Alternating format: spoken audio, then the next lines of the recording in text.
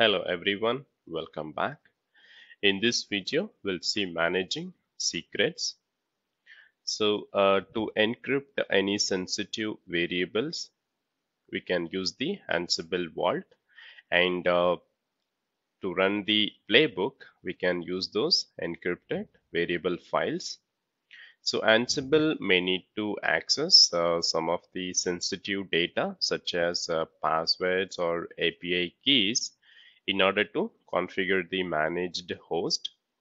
So normally this information will be stored, in a plain text in the inventory variables or in Ansible files. So in that case, what happen if anyone have access to that Ansible files, they can easily, access the sensitive data.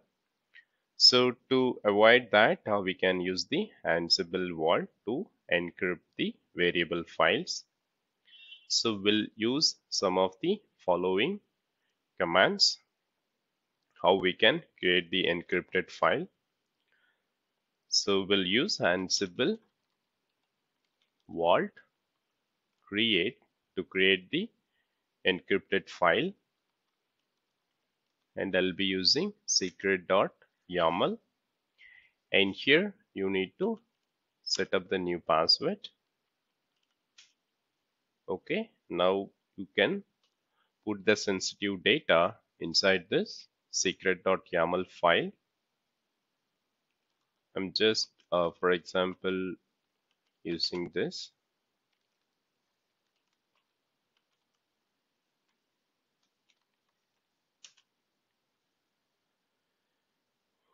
Okay, so next to view this encrypted file, we need to use Ansible Vault view secret.yaml, and you need the password that you have set up while creating the secret.yaml, and then you can view the data. And to edit this file, you can put Ansible Vault edit command,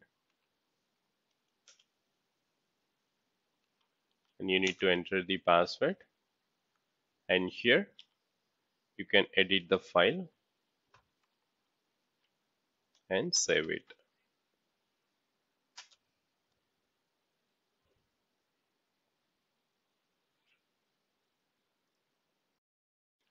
Okay, next we'll see how we can encrypt the existing file.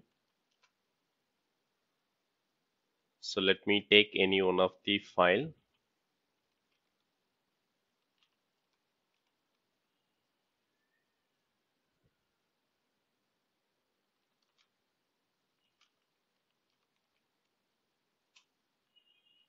Okay, now if I want to encrypt the testvar.yaml, I can use Ansible Vault encrypt, and here you can set up the password. Okay, now we have encrypted, and to decrypt we can use Ansible Vault decrypt command, and you can enter the password.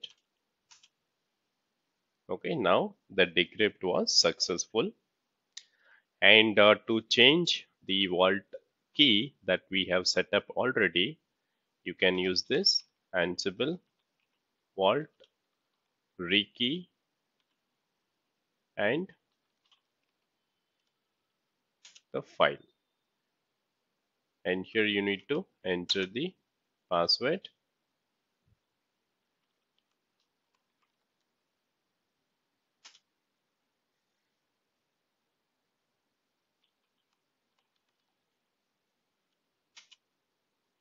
Okay, so you need to provide the old password and the new vault password.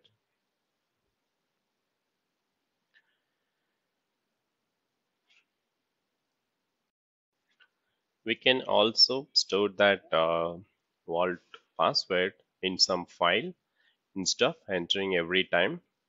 So let me create a file called vault pass, and I'm just keeping that file with the password. Okay, now when I create a new secret file, Ansible vault create, I can specify vault password file. So this is the password file where I have the vault password, and I can create new file.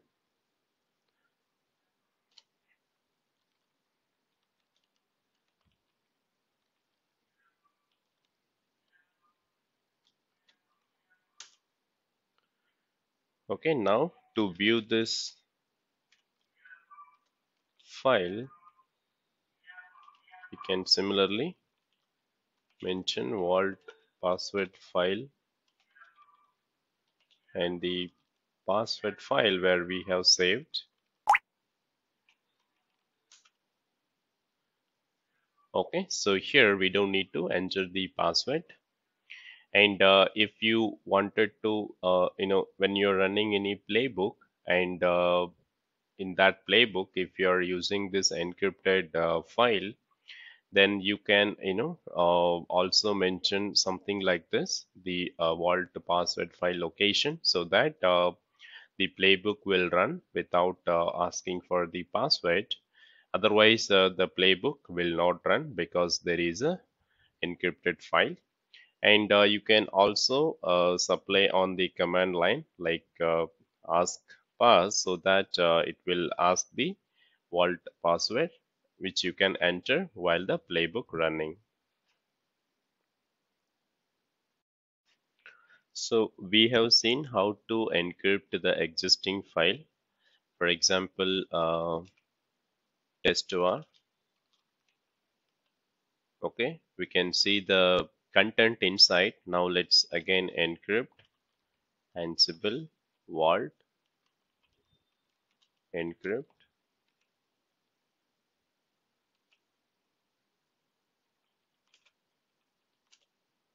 Okay, now if we try to cat out that file, we can't view the file just by running this cat command. So we need to use the Ansible vault view command. And to decrypt, as we have seen, Ansible vault decrypt command. So here what we can do, we can use additional parameter output test1 decrypted.yaml.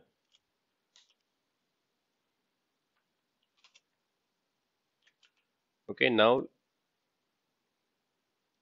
we can see that there is a decrypted file, which is there is a separate file. Okay, so the output option, like it will save the decrypted file under a different name.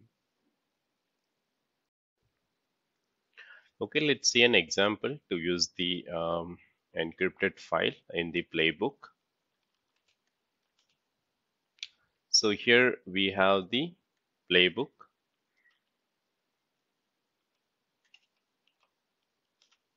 So here we are using the user list as the var file.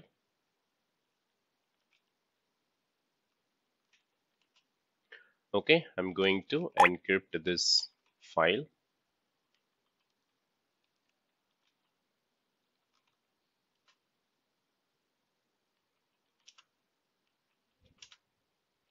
Okay, now if I try to run this playbook, then see what happens.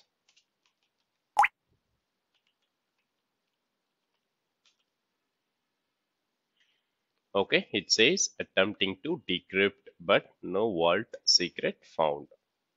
So either we need to specify the vault password or mention the vault password file to run this playbook. Otherwise, the playbook will not be running. Okay, let's try ask vault pass. Okay, now it will give the prompt. Here we can enter the password and execute the playbook.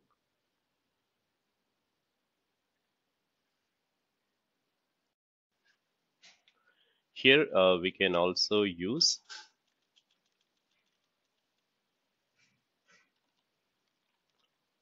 vault ID, right?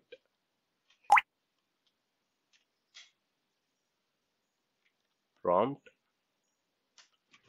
then it will ask for the vault password and run the playbook.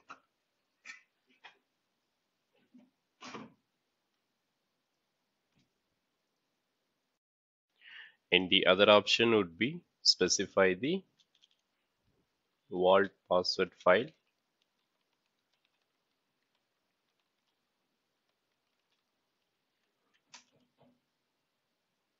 So that it will not, ask for entering the password. It will just execute the playbook. So starting Ansible 2.4, we can use multiple Ansible vault, passwords with Ansible playbook. So for that, you can specify something like this vault password file, or here you can specify vault ID 1 at the prompt and then vault ID 2 at prompt. So you can use this method to use the multiple Ansible vault password files.